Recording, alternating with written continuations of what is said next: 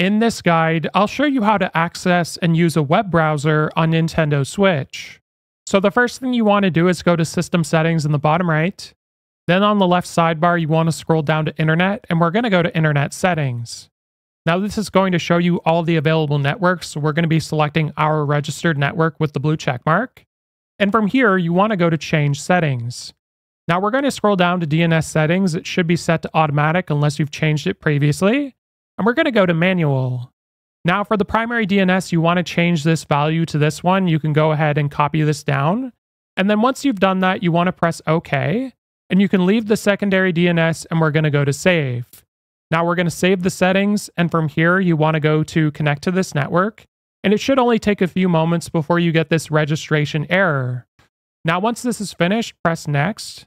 And then just give it a few seconds to load and it'll bring you to this area where you can access Google as well as a web browser.